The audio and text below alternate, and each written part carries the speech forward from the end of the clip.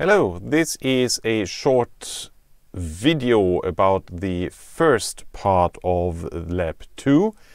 So we have this breakout board with an HT2021 on it, which I call the Eduino. And we want to upload a program on it in order to control this LED up here. So just zooming in briefly so that you can see I'm talking about this LED up here. The white square part there under PE6 is an LED. This is a micro USB connector, standard as you know from charging phones. And here we have the reset button, which we will need in order to actually get into the so-called bootloader on this chip. So what I will do is I will put it on my little breadboard here so that it doesn't run away.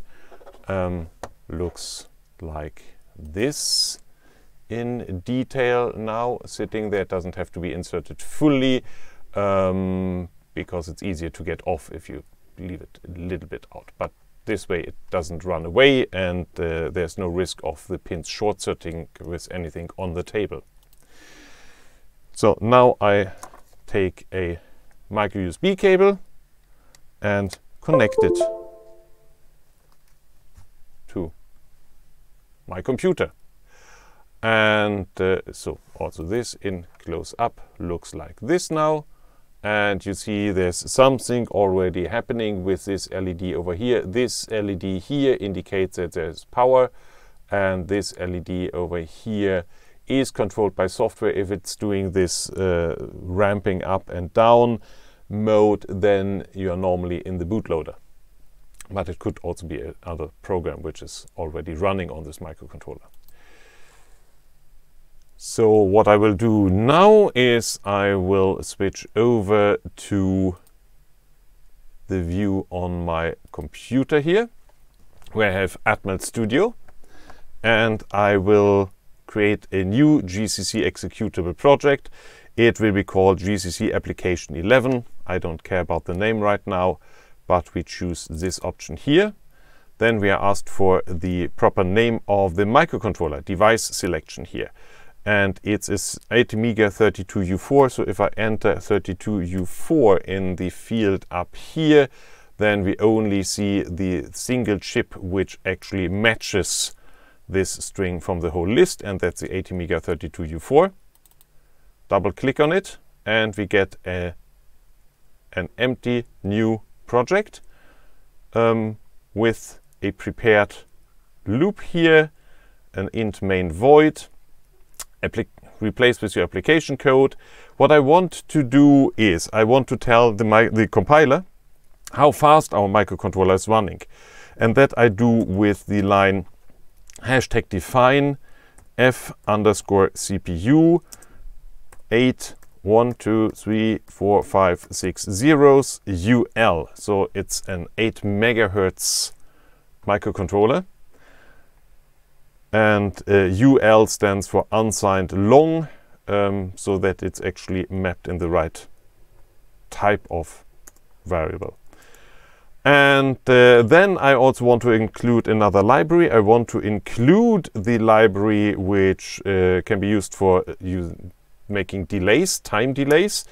And that would be the util delay.h. So you see I don't have to type too much. The compiler or the IDE actually gives me a lot of help here by suggesting what I want.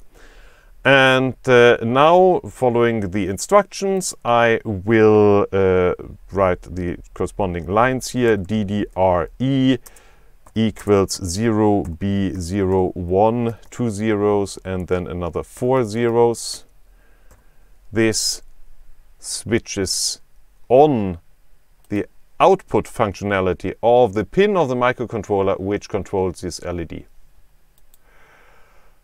And what I want to do then is to switch the LED on and off alternatingly. And switching on I can do by setting port E to 0B0100 1, 2, 3, 4 zeros. Then I want to wait. Let's wait a second. Delay milliseconds 1000. And then I want to switch it off, and I can do this by setting the variable port E to 0. And I want to wait another time here, and let's say we wait for 500 milliseconds. So on for a second, off for half a second. I compile the code.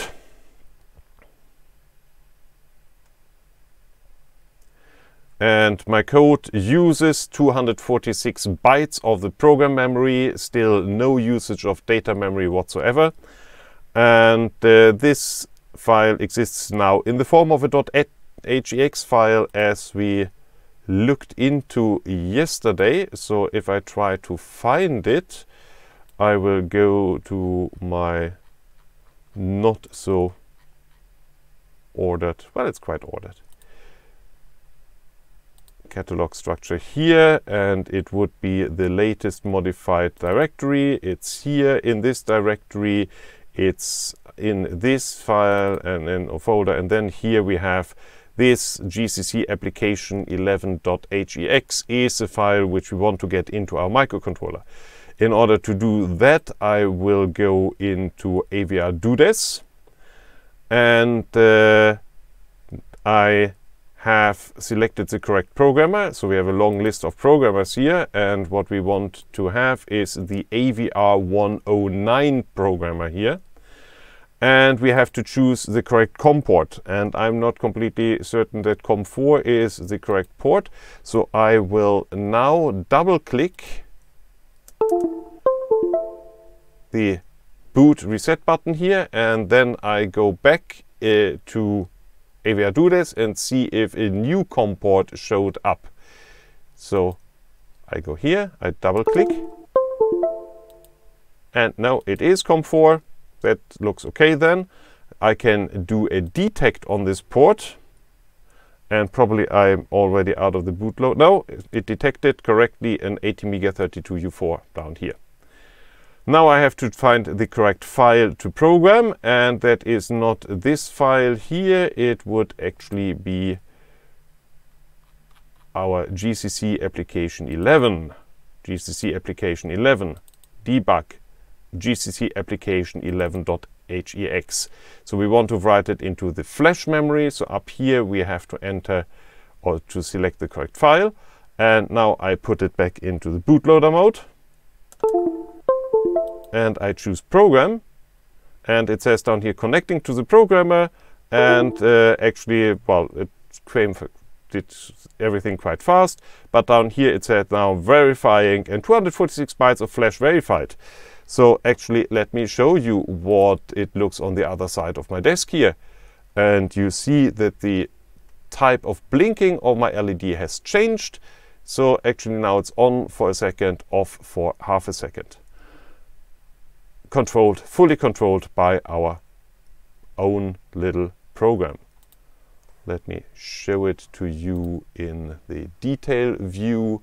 So on, off, on, off, on, off. And if I go back into the bootloader mode here by double clicking, then you would see that we are back in, that we are back in this fading mode of the LED.